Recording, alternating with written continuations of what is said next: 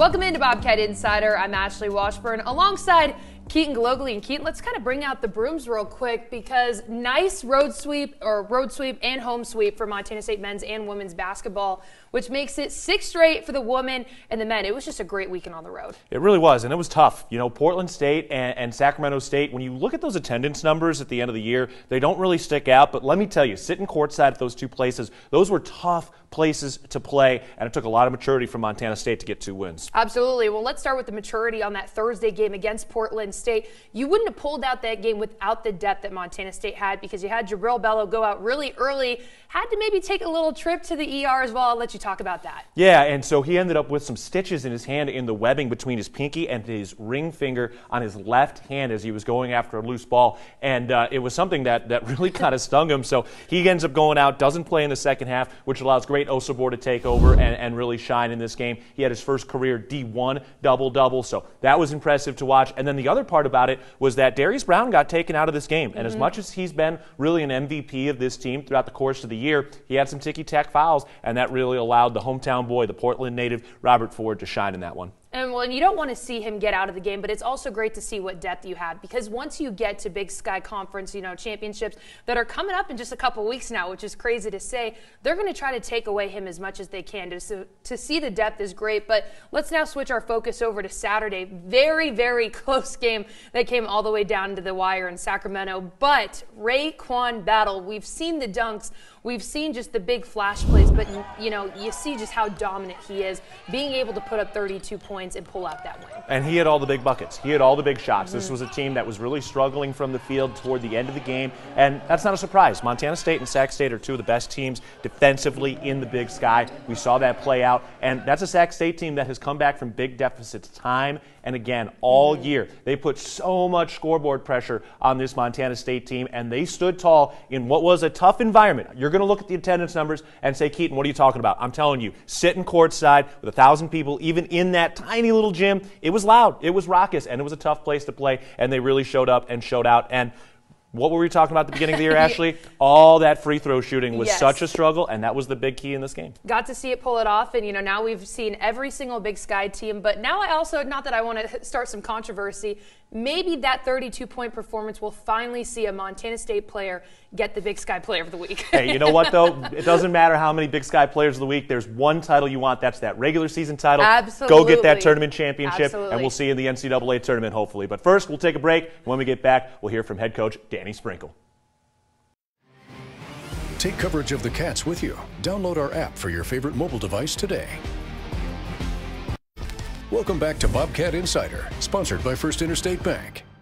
We're back on the Bobcat Insider. I'm Keaton Galogly alongside head coach Danny Sprinkle, and we're into the second half of Big Sky play. Montana State has started 8-2, just behind Eastern Washington, sitting in second place in the Big Sky. But, Coach, we've seen everybody in the Big Sky now. What are some of your impressions of this conference so far?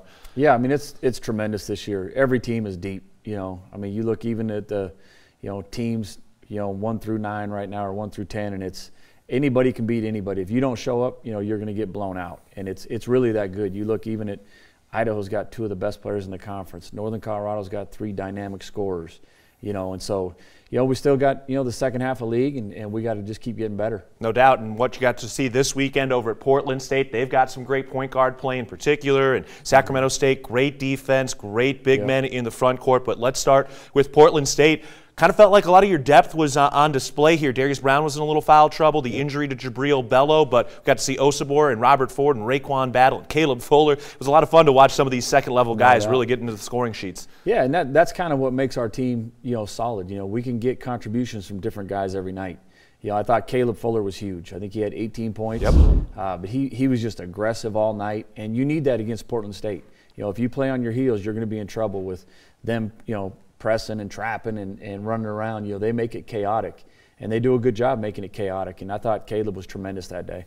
Robert Ford got a chance to play back at home. He's from Portland, so exciting for that. Had some friends and family in town. It's a young man who had 8 rebounds in that game, 5 assists, played a lot of defense. What did you see from Ford against Portland State? Yeah, and only 1 turnover against their press in that. I thought he was tremendous. It was good for him to get back in front of his daughter and his family, and we had a great turnout, at Portland. Our alumni, our fans. We had a great little crowd behind our bench, and and same thing at Sacramento. But it was good for Robert. He did a great job being aggressive and dictating the pace of the game. Yeah, nice to take a little of that pressure off Darius Brown, who obviously had that tremendous performance against Montana, but knowing he doesn't have to be the guy to carry the team every night, that's got to be something that just kind of helps these guys play a little loose. It is, and I like playing 2 point guards. Sometimes, you need 2 ball handlers against a team like Portland State with their press and their trap. And, he got guys open shots, and it helps, but that's what depth does. Now, Jabril Bello did get hurt in that Portland State game, didn't play in the second half, but did play against Sacramento State with that hand injury. Yep. How's he doing? He's doing good. He's a warrior. He came back even with 2.5 minutes left and came back onto the bench and was trying to get into the game. I do sit your butt down. You're not getting back in this game. And he tore the webbing in his finger, and he didn't even realize it. We're just sitting in a timeout, and he walked out, and all of a sudden it was just gushing blood. And they ran him to the emergency room and stitched it up and glued it up. And obviously he came back and played against Sacramento State, which shows what type of competitor he is. No doubt. So if there was anybody else out there doubting Jabril Bello's toughness, we can put that to bed now. And that did, again, open up some space again for great Osabor. And fun watching those 2 guys play. He had a great game against Portland State again. What are you seeing from him lately? Yeah, we knew they were going to switch 1 through 5, and so we tried to ISO, Jabril and Great, against some of their smaller players, and they're just a load inside. Great was tremendous. I think he had 17 and 10 in that game, and we needed all of it, down to that stretch. But that's what Great does. He just keeps getting better and better, just similar to last year towards the end of the season.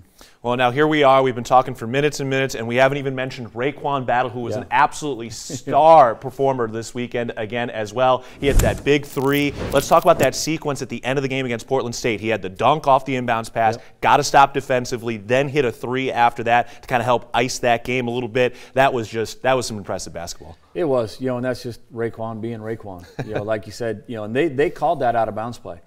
Usually, like, the players did yelling what to call, and I think it was Robert Ford actually that called that play and got Raekwon a nice dunk, and then he hit a huge 3 when it was a 2-point game. But we got stops when we needed to. Very similar to Sac State when it came down to that last 3 minutes, because it was a 2-point game. I think with 2.5 minutes left, and Raekwon got fouled shooting a 3. But those guys made just enough plays down there at the end. Right, so let's turn our attention a little bit to that Sacramento State game. This was another really difficult matchup, and these were 2 of the best defenses in the Big Sky. Montana State allowing 62 points, Sacramento State allowing 63 points, and it was Raekwon Battle again, man, 32 points, got to the line a ton. It just seems like when the lights are their brightest, that's when he shines the strongest. It was, and he can just hit shots against any defense. He just raises up, and, it doesn't matter how good the defense is, he's going to get a shot, and then it's whether he misses or not. And he was tremendous. He was aggressive all night. And as good as he was, after watching the film, Jabril was the co-MVP. For him to come back with that hand injury, but we scored 5 baskets in the first half off Jabril's screens. And we talked about that a lot in shoot-around, because of the way they defend, and they got that 7'1", 280-pound guy in the paint. We needed our 5 men to set great screens to open up our guards, and Jabril did that. And, we don't win that game without Jabril and Raekwon. No doubt. It was a lot of fun to watch. Very mature win for Montana State in that. And now the Cats are back home against a tough Northern Arizona team on Thursday, and then Northern Colorado again on Saturday. All right, Coach, it's been a lot of fun. Getting into the second half now. No doubt. And fans, we need you. We need this place packed on Thursday and Saturday. This place better be rocking. It better be a great environment. Just like we have to play against them on the road. No doubt about it. And NAU is way better than they record. They got some incredible scores on that team, and they're coming in with some confidence after a win in their last game as well. So that's Thursday night, 7 o'clock at the Brick. We'll see you there. For head coach Danny Sprinkle, I'm Keaton Galogli. We'll be back with Ashley Washburn after this on the Bobcat Insider. There's more coverage of the Bobcats online anytime at montanasports.com.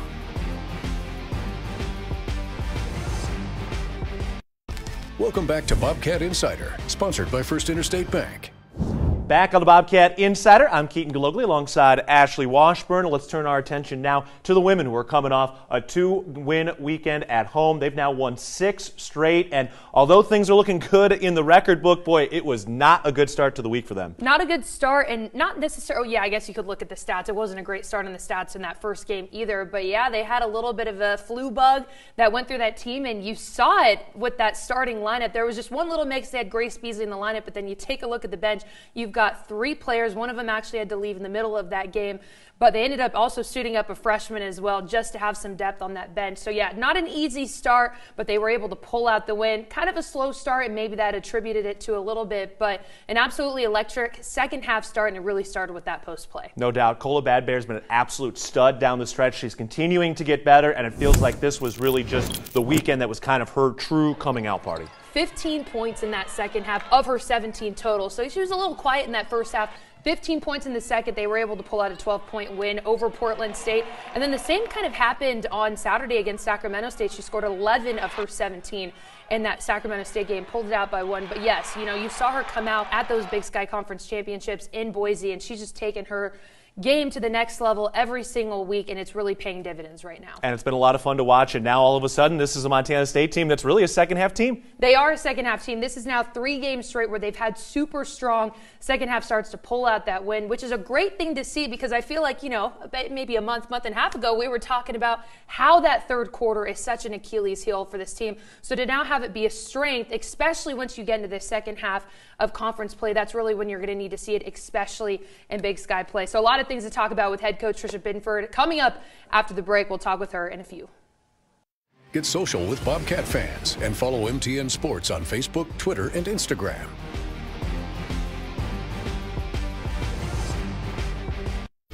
Welcome back to Bobcat Insider, sponsored by First Interstate Bank. Welcome back to Bobcat Insider. I'm Ashley Washburn, and joining me now is Bobcat women's head basketball coach Trisha Binford, who I guess is feeling pretty good this week, knowing that you're sitting on top of those Big Sky standings now that we've reached the halfway point. Yeah, I think every coach is kind of focusing on what do we need to do today to make sure we continue to get better. But, it's kind of like starting off again 0-0 and making sure that we have the best scouting report possible for our kids on Thursday. Well, Montana State has a 1.5 lead over Sacramento State right now, and you wouldn't have that lead without this past week, taking down Portland State, taking down Sacramento State. And now that we've reached the halfway point, you've seen every team in the Big Sky, and you're sitting at 8-2. That's a pretty good record. What have you seen in these first 10 games? Well, I feel like every team has gotten better. When you go in the preseason, everybody tries to do their best version of a poll. You can throw that out the door because every team is capable. Everybody has a win in their column after this weekend. It's going to be a grind. You have to be really sharp.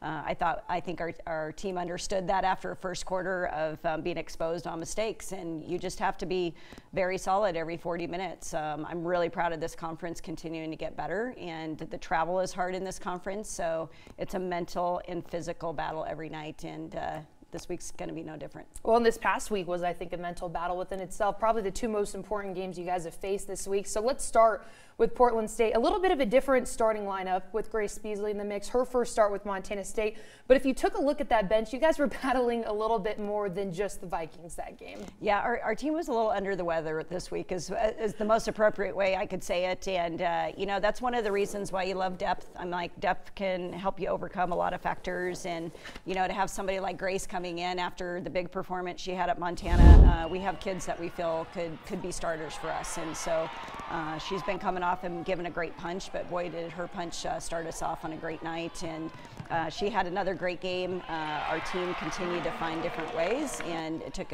once again, a team performance. Well, maybe you could say that little flu illness kind of attributed to somewhat of the slow start, only shooting 25% in that first half. But then you get to the second half, more than double it to get that 12-point victory. And there's no doubt the post play had a really big part in that win. Yeah, I think our post is developing tremendous chemistry across the board. You could insert any post into that lineup and they're going to find each other, especially in particular the zone, So just preparing for the zone we were going to see for the entire game. But I will tell you, Cola Badbear just continues to dominate on the inside presence. I thought her second half against Portland State going into the second against Sac State, she is just very, very tough on both ends. Her post defense is tough, her rebounding is tough, but that inside presence and her post play really complemented each other. Well, I'm glad you brought up Cola Badbear because she scored 15 of her 17 points in that second half. And then you look at Saturday, and she was another really big impact player, and that was a big reason why you guys were able to pull out that Sacramento State game. What have you seen in her game, elevate to this point? Because I think the Cola Badbear this year is very different than she was last season. Yeah, I think she's kind of built off of the Big Sky tournament. That's where she started getting that confidence and seeing that we could go through her.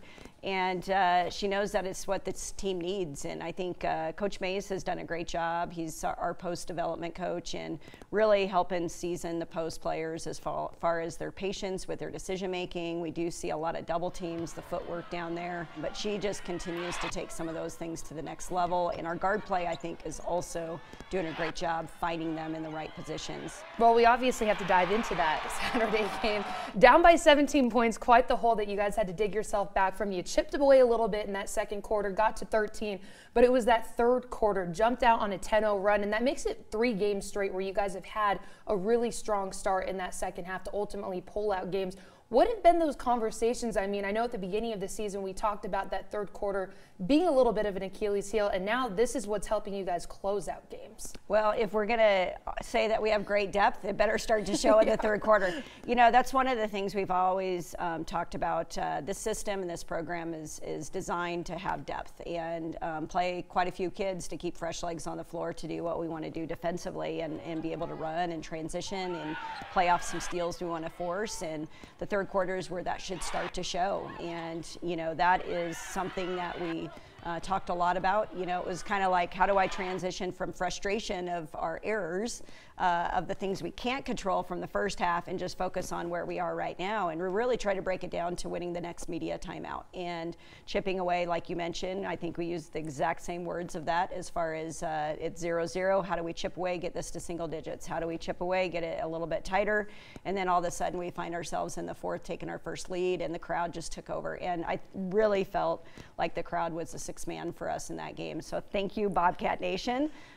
It was loud, it was noticeable. We needed the energy, but it was just a great game for the fans. Well, and that tough and that grit is something you guys are definitely going to need this week. A very tough road game going to Northern Arizona and then Northern Colorado. But just quickly on Northern Arizona, that's obviously one of the 2 games that you guys lost this season.